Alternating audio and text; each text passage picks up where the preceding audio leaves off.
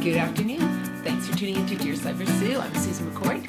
Today's question is, my partner is argumentative while I avoid relationship conflict. How do we make our relationship work? Well, the problem with a couple living in this type of environment is it can become pretty intense at times when you're not on the same page all the time in your partnership.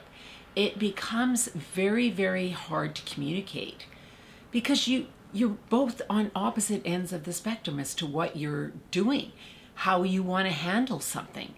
If your partner's constantly in the argumentative state of mind and you just want to shut down and not talk about anything, you're going to constantly be butting heads. One person's going to be probably always walking away. And this is where a lot of relationships end up if they don't get to the bottom of the problem really early on. Now, opposites attract, yes, because, ooh, they're different to me. I like that. So people go and try and make things work when it's completely different to how you think. Well, that can be fun for a while. But if you don't learn how to compromise and how to be able to communicate, talk, have discussions about things all the time, how are you ever going to be able to connect? You have to find a way to communicate with each other. Now, when someone is trying to find a way to make their relationship work, this is a really good thing because they're not just walking away from every little thing that goes wrong in life. But the problem with it is when you start out with completely different mindsets, it's really hard to mesh the two together because you're both stubborn with what you believe in.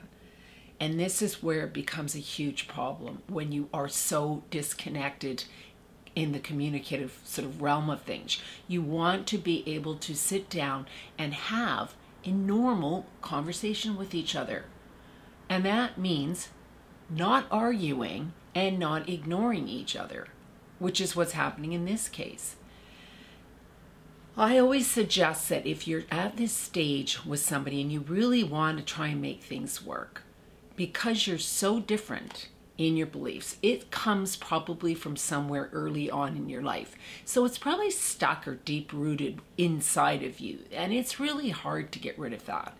If you don't know where it comes from, that's even worse because you're not going to be able to find a solution for why you think that way, why you feel that way.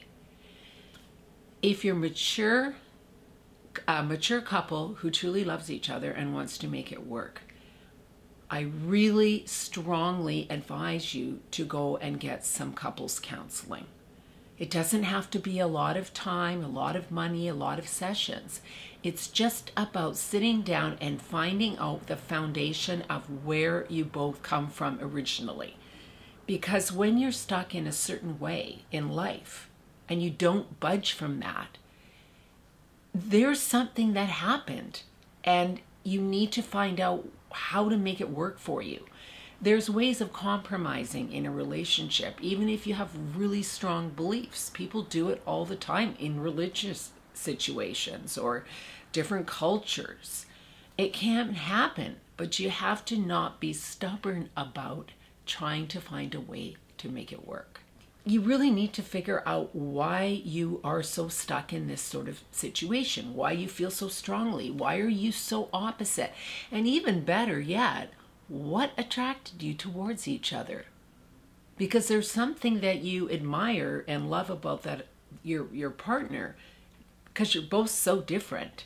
So maybe there's a little bit of each other. You can teach each other a little bit about something. Maybe there's something in there that you wish you could be a bit more like, and same for them. That's why you go to a counseling session and find out the root of it, because nobody wants to be argumentative. Nobody wants to be emotionally unavailable and removed. How does that work in any situation in life? You don't want to be always having conflict in your life with everybody you come in contact with, because if you're that way at home, you're probably that way at work or with friendships or whatever else you're doing activity-wise. So this is something you want to resolve and get to the bottom of, because it is really important not to be stuck in any certain situation. We all need to understand that we have things we need to work on and we need to change. And that's the best part of evolving as a person, because you can. You don't have to stay stuck. And you don't have to have relationships constantly falling apart due to the same reason. The one thing I've learned being married twice, you kind of have to pick your battles. You got to understand when to let go of things.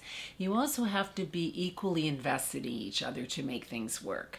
If one person's willing to be more accommodating and willing to make the changes and the other one isn't, that's only going to work for a very short time. If you're both invested, you're both going to be doing the work to keep things going.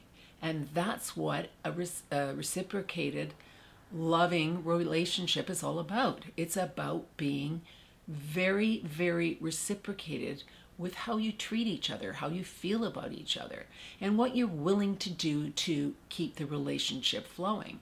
So in closing to this discussion, we all want to feel heard. We all want to feel validated.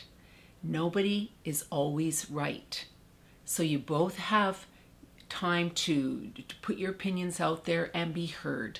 Let each other have their say and work around it. Because as I say, you don't want to have this complete opposite situation. If somebody's always picking a fight, it gets really old and it's not a safe place to come home to anymore.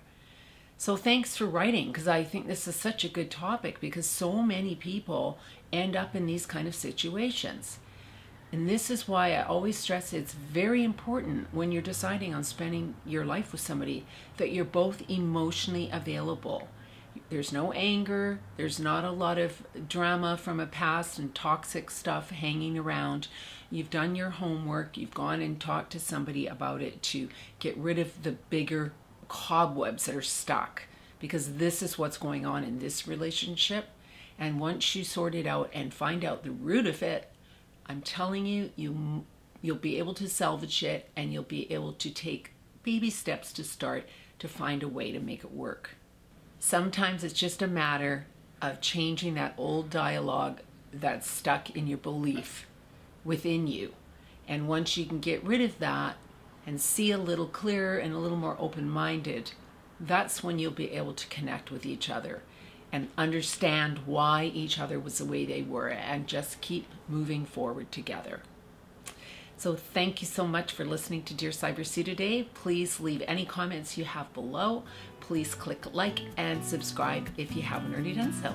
Anytime you want any show topics for me to do, please leave them also in the comments section. Thanks so much. Bye everyone.